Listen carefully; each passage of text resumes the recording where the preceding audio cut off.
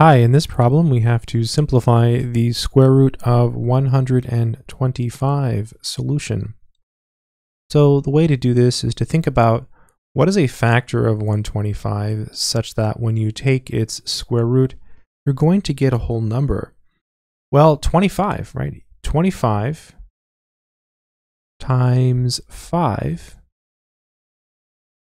is going to be 125, right? 5 times 5 is 25. Carry the 2, 5 times 2 is 10, you add 2, you get 12.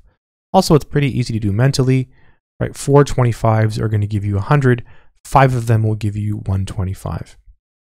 We can take our square root of 125, and we can write it as the square root of 25 times 5, right? Basically just factoring it. And then we can break this up into a product. This is the square root of 25 times the square root of 5.